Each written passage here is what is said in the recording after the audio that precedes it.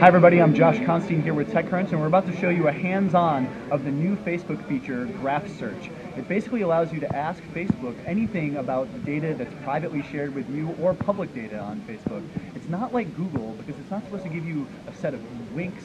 Instead, it's supposed to give you real answers. So let's walk through how you can activate Graph Search and then what it can do.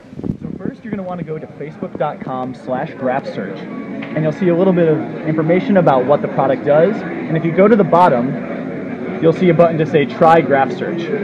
That'll let you, it'll show you an option to get yourself added to the waiting list. So click that button to add yourself to the waiting list or start using graph search. Once you're in on the rollout, which will begin today but slowly roll out to the rest of the world over the next few weeks and months, you'll see a notice at the top of your newsfeed that explains that you're about to turn on graph search and check it out. Now at the top of the Facebook navigation bar, you're going to see a box that gives you a tour of what Graph Search can do. You can search for anything that you're interested in, and you'll see results from people who work at places you search for, people who are interested in them. So that's the Facebook interest search. Then there's search about friends.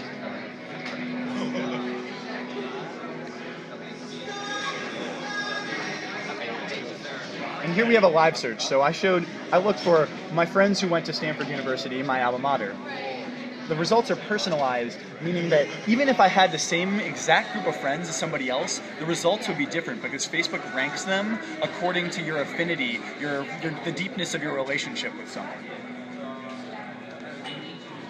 So there's a few things that you can do with Graph Search. The four main things are you can search for photographs, you can search for people, you can search for interests, and you can search for places. So let's start playing it out. So first, let's try searching for people. So let's go with people who live in San Francisco. And here I'll see my friends that live in San Francisco. Now I can refine that search by saying people who live in San Francisco who were born in New York.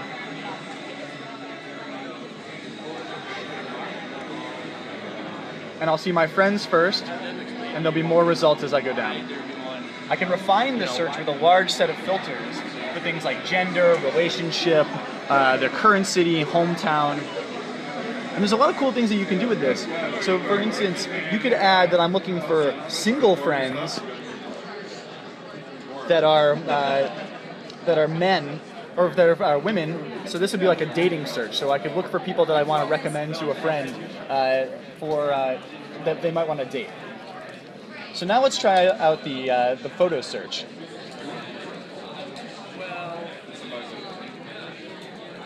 So I'm going to search for photos taken in Dolores Park, a popular park in San Francisco. Here I'll see photos taken by my friends up top, and they're sorted by the ones with the most likes. So you see this one had 26 likes, and that's why it's at the top compared to these smaller photos down here. I could also search for photos taken in San Francisco before 1990 if I wanted to see some old shots. Probably get some cool things that look like they were taken in Instagram, but no, these are real old photos.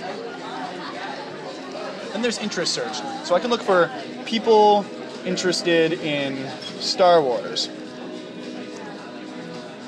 So here I'll see all the people that like Star Wars that are my friends.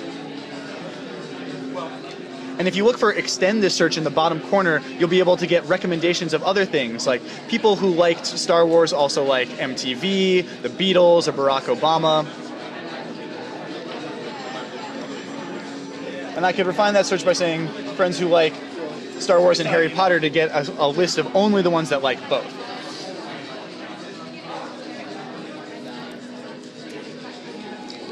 Finally, Facebook has a places search, so I can search for dentists in San Francisco that my friends like.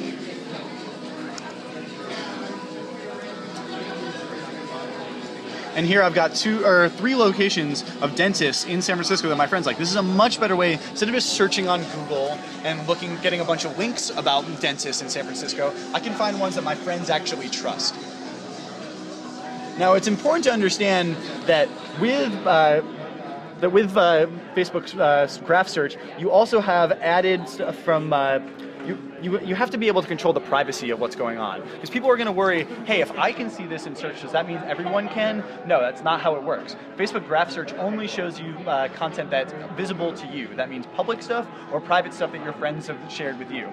To make sure that your private stuff isn't getting shared with too many people, you can go to the activity log on your Facebook profile, and you can see things like what photos you've shared. And then you could see all of the photos that you've shared publicly. This way, if you find photos that you don't want everyone to be able to see, you could go in and hide them. So these are just a few of the things that Facebook's graph search can do for you.